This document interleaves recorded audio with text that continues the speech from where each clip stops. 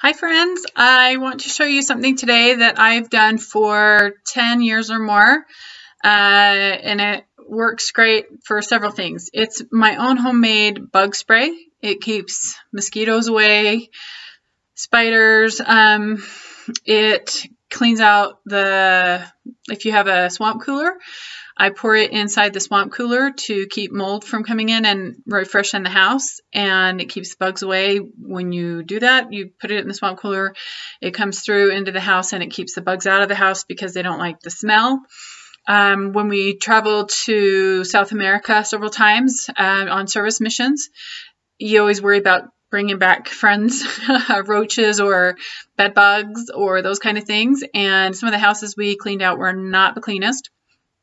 So this is the homemade bug spray that I've made for years and we use all the time. We never ever use off. In fact, when we were in Peru, we had we were cleaning out a house. The lady's backyard was completely full of recyclable it had mulched. The recyclables had been there so long. When we first got there, her little girl ran in the house, and the next thing I know, she was on the roof. And I'm like, how did she get on the roof in 30 seconds or less? Well, the garbage was as tall as the house in the backyard, so she just climbed up the garbage and then jumped on the roof. That's how bad it was. The cleanest places in that yard were pig pens, and they had chickens and rabbits in cages and roaming geese that would eat the bugs down, and there was huge, really colorful, nasty looking spiders, and we were worried about all sorts of getting bitten by all sorts of things. And the first day, several of the volunteers that were on the service mission with us sprayed the DEET stuff head to toe, and I just used my bug spray and put it on me and and my kids, and we didn't get one bug bite. Our friends who had put the bug repellent on were getting bitten and eaten alive. The second day, everybody in the bus borrowed our bug spray and put it on them and never got bitten. And they just, at first they were like, oh no, we need this. And I said, well, we're just going to try our stuff. And then after that, we went to that house for 2 days. So when we went to that house, it was interesting how the second day, everybody just used our bug spray. And if we went to another place that there was bugs that on the rest of that trip, because that was our very first stop on the trip, then they used it as well when we would go to a place where there would be like mosquitoes. There was no more or dirty places like that first one, but there was other just bugs. So it starts with the basic oils, essential oils. These ones were purchased bulk by the quart, and but I also have bought them over the years from the Now brand. I don't use this on the body as a therapeutic oil like I would a thieves. Like I wouldn't take it internally like I do the thieves oil that I use, and I talk about that on my blog, so I'm not going to go into that. This is just for the outside of the.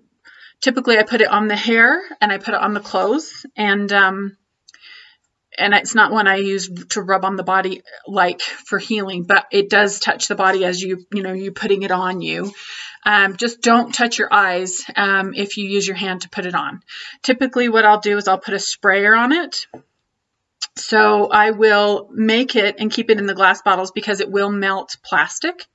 And I have sent this on all my children's missions. Now, one's gone to Africa on a service mission, one went to Thailand on a service mission, and then I had one in the Philippines on a 18-month mission. I had one in Japan, Taiwan on a service mission. I have one now that's in Japan on a 18-month mission. I have one in Japan that's finishing up an 18-month mission. And then we've been to Peru twice on service missions to different places. So this has been all over the world with us. And so I will send a bottle depending on what size I need. You can see this one says bug mix. This one says bug mix. And this one says bug mix. So depending on where they're going and how long they're going, I send that bottle with them. But then I put it into a plastic spray bottle when we're going to actually use it. Now, you don't have to dump it right back out. If you're going for a 2-week trip, the bottle will last. Those plastic bottles will last for 2 weeks. You know, let me grab one and show you what it looks like. I didn't think about that. Hold on.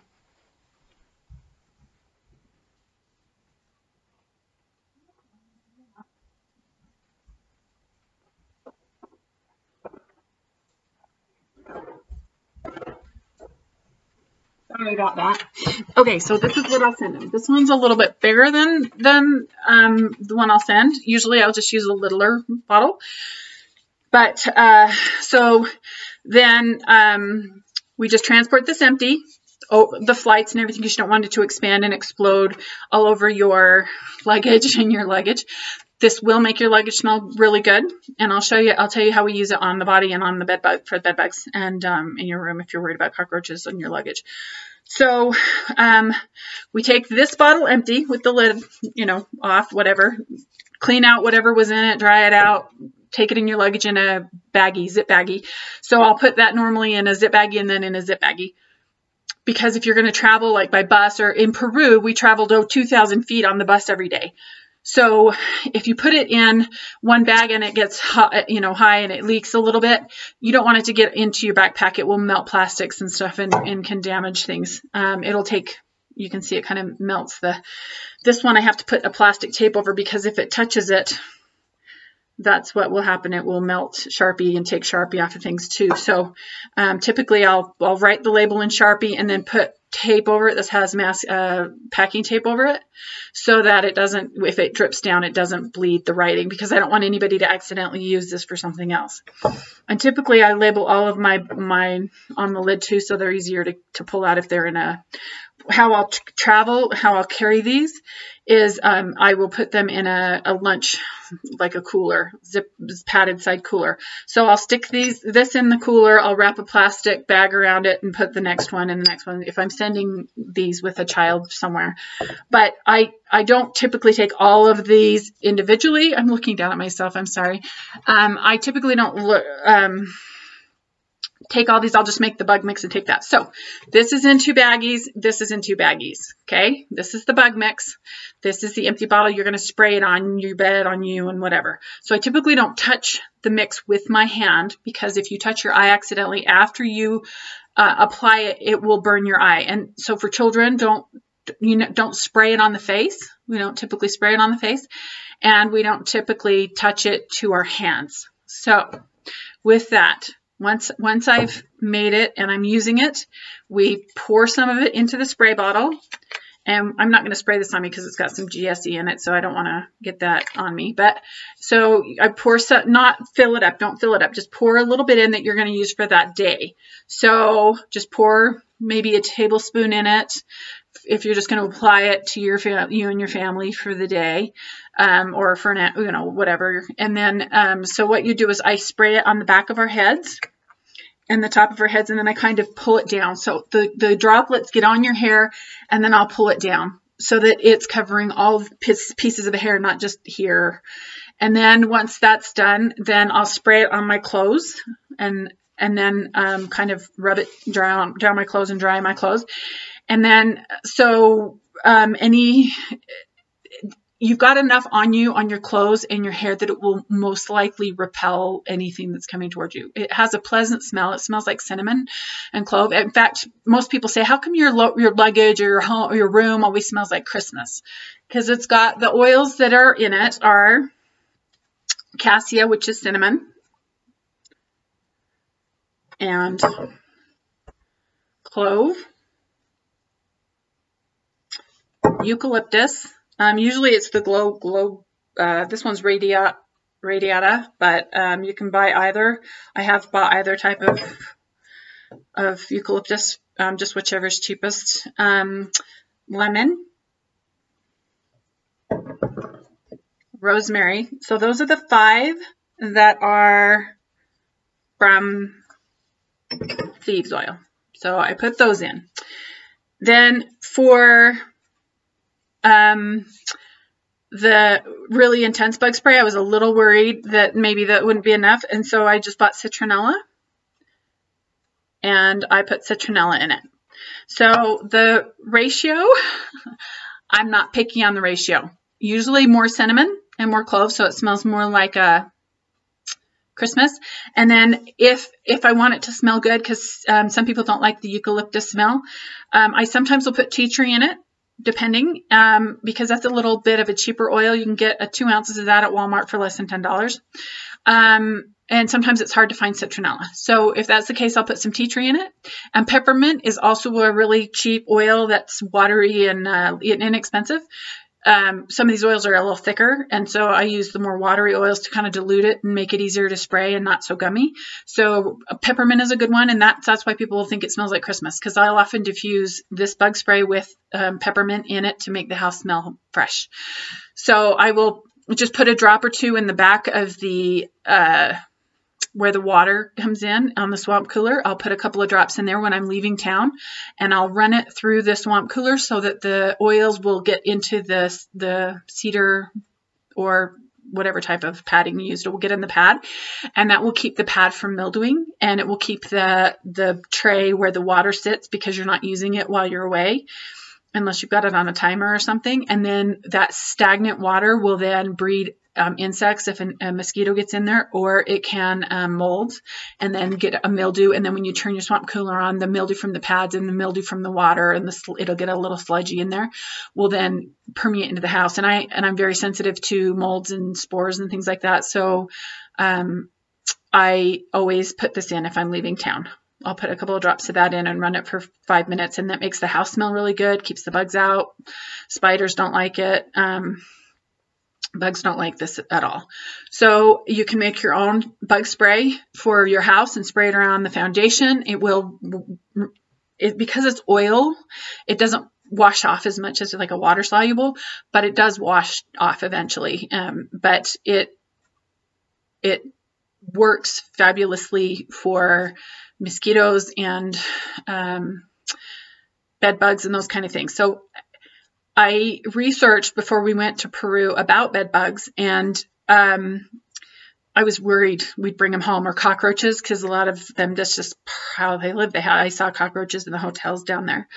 So what I did was, before we left, I sprayed the inside of all of our suitcases and the zipper on the outside of all of our suitcases, so that the roaches wouldn't go into our luggage, because sometimes you can bring bed bugs or roaches home in your suitcase. So I sprayed the suitcases so that bed bugs and roaches would not get in there. And then every hotel, as soon as we got there, I would check the mattresses, because you can see signs of bed bugs on mattresses oftentimes, or the headboard against the wall. So I would just check there, and then I would just get our pump spray. I'd pour more bug spray in for that hotel and for the next day, so we had just a little bit at all times. I never wanted to fill this up because I didn't want it to explode or get melty.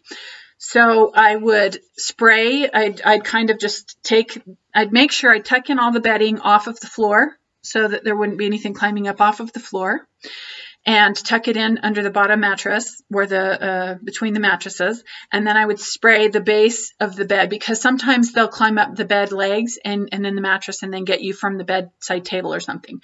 So I would just spray the entire base of the bed, and then I would spray up by our heads and by the pillows, because oftentimes they'll get in your hair, and then you'll take them to the next place. And then we also put our luggage on those metal luggage stands, so that the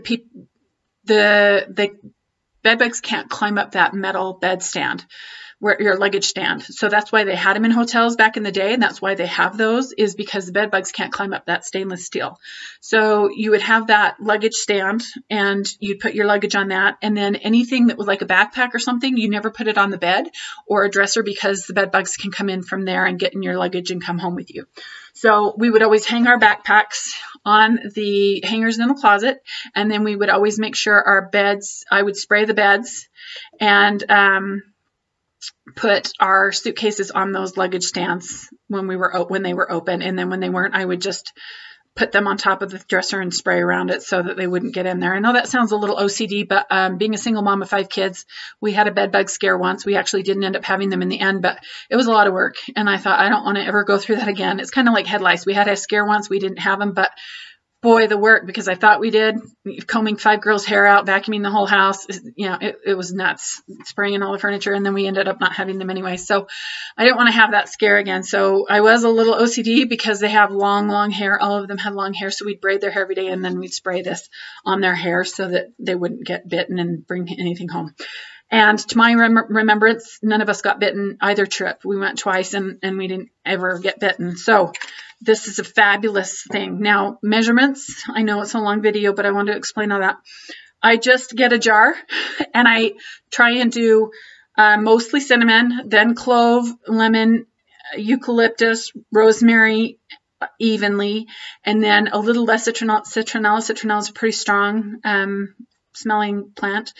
And so I just put a little bit less of that. And then if I'm going to do peppermint, I'll just do a dash of peppermint because that can get pretty strong as well. And tea tree, sometimes I'll just, if we're going out of the country, I'll probably just put a drop or two of tea tree in it anyway, because I don't think it can hurt anything. All of my kids like all of those smells. They've smelled this their whole lives because I have a diffuser going most of the time with the cinnamon, clove, eucalyptus, and peppermint, or maybe orange sometimes in the house at all times, just because it keeps, we don't get colds and stuff as often. And I also have one in the car that you can go on my YouTube channel and check it out. It's called a car diffuser. I basically just use an old air freshener and keep oils in the car, and then we just spray the oils on the old little paper diffuser thing, that air freshener thing, and we just keep adding to it and just spray it when we're going on a long trip. And then I'll turn the fan on in the car and it will diffuse it in the car if anybody's sneezing or sick, so that we don't have to get it. And so that is our homemade bug spray. So if you're going to be in a place where you're going to be in the water a lot, you want to apply this a little bit more thicker than you would, because it's oil based. It should stain in your hair. And if you're going to wear like a sun t-shirt or something, I would just spray it on your sun t-shirt, not under the arms, because if you sweat, it will burn. But if you're just going to be wearing like a t-shirt like this in the water or something, you can just spray it right across the top of it or something, so that it's the oil gets onto the shirt. It will stain. It is an oil, but typically if you're swimming in it anyway, it's not something you're really fabulously, fashion conscious about, because that oil will keep the bugs from biting you when you come out. Because it has oil, it will kind of adhere to your hair and your skin. You might have to reapply it if you've been in the water a long time, but as long as your head's out most of the time, it should just keep them from touching you. Don't spray it on the face directly. Don't apply it to kids' faces or anywhere they can touch. So if I'm applying it to children, I do it to the back of the hair and top around the hair, pull it down, don't let them touch it. Pull it down so that it's all in their hair. And then I'll spray the back of their clothing, because that's going to still keep it away from the front of them. It's enough that it's going to repel them from the clothing. So if we're going to be in the woods or somewhere, we've got a mosquito, we're going to a game and there's mosquitoes, I typically just put a couple of sprays on my head and spray a few on my clothing, not close enough that it's going to leave a wet oil mark, but far enough away that it's just going to have a residue smell. So, and sometimes I'll use just regular thieves oil. And if I'm using regular thieves oil, I'll just grab the bottle. I'll show you with this. They all have these little drop spouts, most of them. And so I'll just do this on the side. I don't put a drop on it. I just do that. And then I just kind of do this. And then if it's one I like, I'll just do it down the side of my neck to keep them away from me. And if the bugs are really bad, I might just put some on my wrist and just do this on my hair. And I carry thieves with me all the time. So that's a way to keep them off of you, whenever you're around, if you have it with you all the time. But the citronella, it doesn't bother me. The smell doesn't bother me, but those other oils will keep it. They smell good. And people are always like, when I fly, I'll put a little bit of this on, the thieves oil or this blend on, because I always take it with me when I travel. And people who come in the plane will always go, "Ooh, somebody smells good." And they're like, "I wonder what that is." And I'm like, "Well, it depends. Do you really like it?" And they're like, "Yeah." And I was like, "Okay, it's me." And I show them my oils and talk to them about it. And then they're all like, "Ooh, I want that recipe," because it smells good, but it also keeps the bugs off. So, and it's healthy. There's no DEET or anything in it, but we've never had a problem getting bitten. So just be aware. Don't put it on the skin, because people can have sensitivities. Don't put a ton on, because if you're sitting next to somebody that has an allergy to sensitive to cinnamon or something, you don't want them to have a problem with it. But you just put on enough that you can barely smell it. The insects will stay away. They just will. So you don't have to put a ton on. But when I'm saying I did it in my hair and all over it, that was when we were going into that infested house. Typically, we just do like I just did. I'll just do that and I'm done. And that's how I do it. So, and if you came in my house right now from 100 feet away, you'd be smelling the citronella. It's pretty, it smells. It's just not, and cinnamon. If I put on the bug spray, you'd smell the cinnamon because that's what mostly is in it. So no exact science, because I said we don't use it on the body. This is just a bug spray we use on the clothes or hair or shoes. If we're going in a chigger area or something, I just spray it on my shoes and socks, bottom of my pants. They stay away. So, if you have any questions, feel free to ask. Check out, I have this bug spray on my blog. You can just type in bug spray on the bottom of the search engine on the homepage there, and you can find it. And I've got plenty of other videos that you might find interesting on my YouTube channel, The Secret is Gratitude. Thanks for watching and have a blessed day.